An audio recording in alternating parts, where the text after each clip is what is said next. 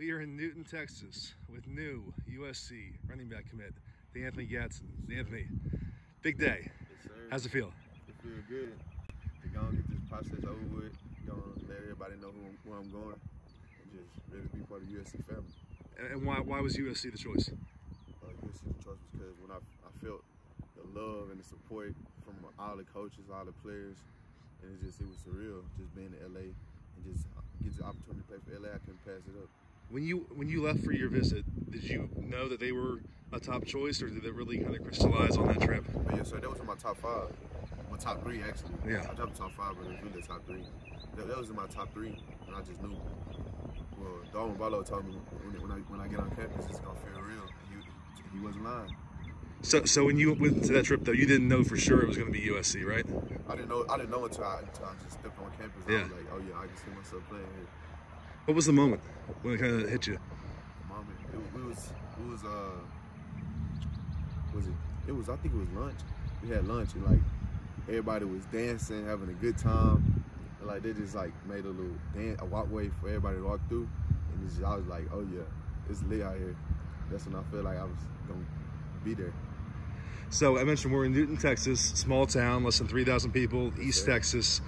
Los Angeles, a little bit different. Yes, sir. How ready are you for the LA lifestyle, and what kind of struck you about it when you were out there?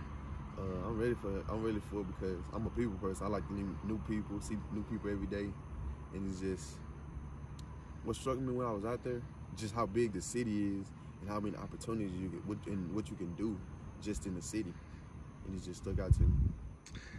You mentioned Darwin Barlow, transfers from TCU to USC last week. We talked about him before, but for the fans, kind of explain your bond, your connection with him. Me and Darwin, we played together my freshman year. That year they won state. He's just unbelievable, man. He pushed me every day, on and off the field, text me, update me. He just kind of like my best friend. Like I look up to him. I want to be just like him, be better than him.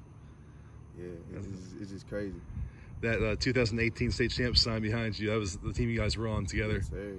How did you become close initially? What was kind of the moment where you all bonded? One day we was out here working out, and like he told me, he was like, bro, you could really be good at this. You could really be good. And I was like, you think so? And he was like, yeah, I'm gonna push you every day, and you're gonna get the best out of you.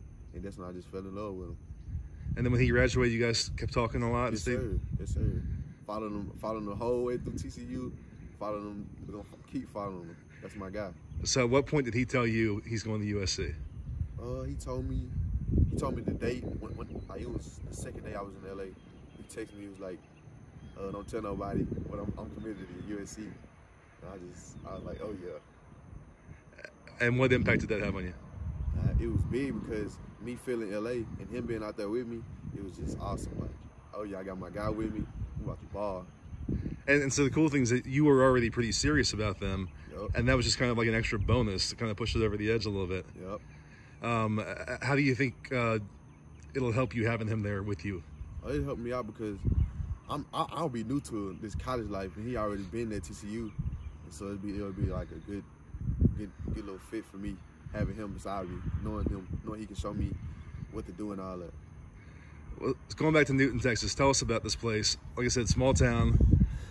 Just kind of, for people who have never been here, how would you describe it or explain it?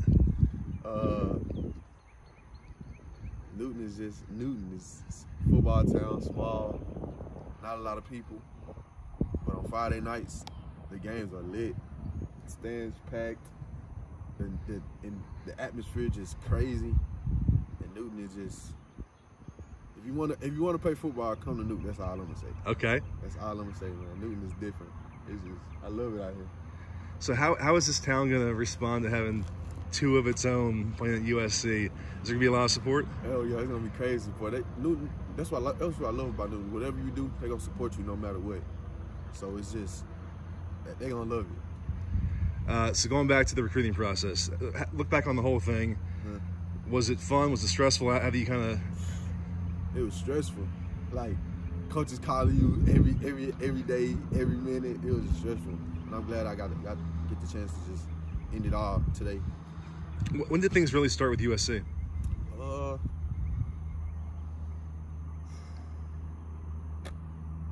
talking about like when they first hit me up? Yeah. Have to be like during football. It was during football season. Coach Jinx had called me. He was telling me they was interested in me, telling me I'd be a great fit for their offense. That's when it started. Like it was during mid-season, football season. And did you have immediate interest, or did it take some time to kind of? It took me some time just to like, cause LA, I was like, LA, me? Yeah. I was like, nah, I can't see myself. But then when I got out there, I was like, oh yeah, it hit different. How hard did they kind of push for you over that process? Man, they called me every day. Coach Jinx called me every day, talking to me about life, talking about school, and it's just, I just fell in love with it, with his personality. What is your connection with him at this point? Man, Coach Jinx, we tight. We like this. Coach Jinx a cool dude, man. He genuine. He love people, and that's the type of person I am. I just see myself in him, basically. And then I know that Brian Carrington was involved too, more recently. Oh, yeah. BC. What was his role? Yeah, BC cool. He like a big brother to me. Like he came from Texas. I mean, he from Houston, I guess. And like he was just telling me like LA different. It's different from Texas, man. You gotta come out here. And I believed him. And he showed when I was in LA like it's different out there. So you're leaving your visit. You get on the plane. What are you thinking? Man, I was praying. I was like, God, just show me the way. Show me if this is a perfect fit for me. And he did. And then when did you actually let the staff know? Said what? When did you actually tell the coaching staff? I told them two days ago. Okay. I was like 2 days ago. I was like, man, I'm ready. I'm ready to be a Trojan. Yes, sir. So in the end, how hard was the final decision? Was it close between another school or? It was close. But I just feel like USC was a perfect fit for me, and I feel like I can just thrive there. And what was the runner-up?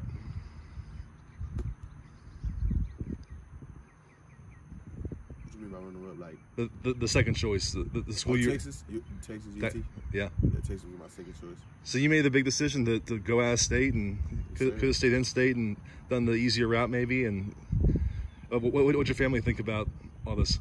My family, they gonna support me no matter what. They said wherever you go, that's where we go. And I just love them for that. Well, just lastly, you as a player, I know you told me last week that you use your physicality, your size, but kind of break down your game for the fans.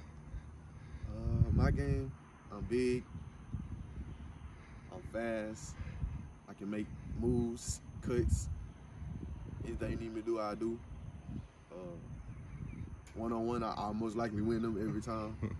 And people say I'm fun to watch, so I'm fun to watch. Okay, USC fans will see soon enough 2022 four-star running back De'Anthony Gatson, Yes, sir. the newest Trojan. Yes, sir.